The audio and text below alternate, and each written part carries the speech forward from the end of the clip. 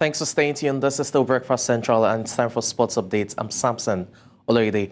Bringing sports updates at this time with athletics, where World Athletics has confirmed a list of 11 nominees for the Women's World Athlete of the Year, with African superstars Faith Kipyegon of Kenya and the Ethiopian duo of Tigist Assefa and Gudaf Segai headlining the list.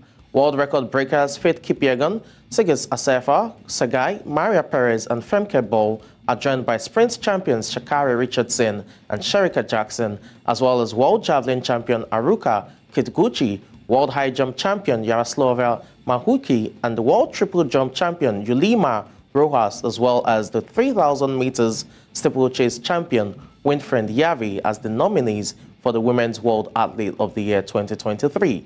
Assefa, Ethiopia's world record holder in the marathon, as well as Segai, the Ethiopian world 10,000 meters champion, including the Diamond League 5,000 meters champion and world record in 5,000 meters, including that of Faith Kipyegon, who is the world's 1,500 meters and 5,000 meters champions, including holding world records in 1,500 meters, mile, and 5,000 meters. The winners will be revealed on World Athletics social media platforms on December 11th. We wish African superstars the very best right there. Away from that to football matters, 24 players have arrived at the camp of the Super Eagles in Partimao, Portugal, ahead of the team's friendlies against Saudi Arabia and Mozambique. The Super Eagles camp for the friendlies opened on Tuesday, and a trio of Kelechi Iheanacho, Fisayo Dele-Bashiru, and Frank Onyeka arrived camp on Wednesday alongside goalkeeper Maduka Okoye. There is, however, uncertainty over the arrival date of goalkeepers Olorunleke Ojo and Adebayo Adeleye. The Eagles will face Saudi Arabia on Friday, October 13th, before clashing with Mozambique on Monday, October the 16th. Both friendly games are part of preparations for the Eagles for next month's 2026 FIFA World Cup qualifiers against Lesotho and Zimbabwe. Away from that to tennis, local favorite Zheng Qinwen beat top-seeded Maria Sakkari 7-6, 7-2, 6-3 to advance to the quarterfinals of the Zhengzhou Open on Wednesday.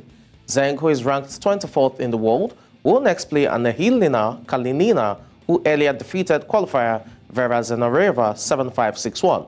In a similar vein, Jasmine Paolini saved 4 match points as she claimed an unlikely win against number 10 ranked player Caroline Garcia 3-6, 6-4, 7-5 for the Italian player's first head-to-head win in 5 attempts. The 31st ranked Paolina will play either China's Open finalist Ludmila Samsonova or Laura Sigmund in the quarterfinals.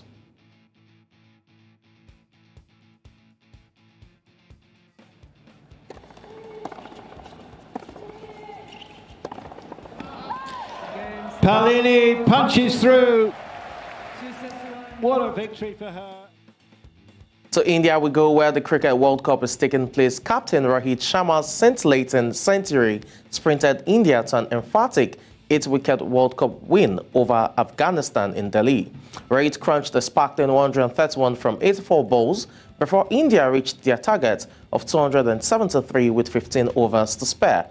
Ashmatullah Shahidi made 80 to put Afghanistan on course for a more challenging target, but Jasprit Bumrah's 439 had them end on a 272-8.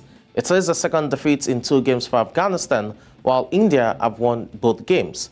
The hosts joined New Zealand and Pakistan in having a perfect record after 2 games and now play their fierce rivals Pakistan in the most anticipated match of the tournament in Ahmedabad on Saturday. Afghanistan, meanwhile, will stay put in Delhi to meet defending champions England on Sunday. And wrapping up sports update at this time, we delve into the world of basketball. Milwaukee Bucks head coach Adrian Griffin announced on Wednesday that Giannis Antetokounmpo and Damian Lillard will both play on Sunday night against the Los Angeles Lakers. Antetokounmpo and Lillard sat out the team's first 2 preseason games, but stood up for a star-studded matchup against the Los Angeles Lakers duo of Anthony Davis and LeBron James. Although they are yet to appear in games, Antetokounmpo, who is a 2-time MVP, and Lillard, a 9-time All-Star player, have both practiced together. It is the first time in either player's career they will play alongside another superstar, a pairing that is exciting for Milwaukee, even though Griffin and states there will be a learning curve.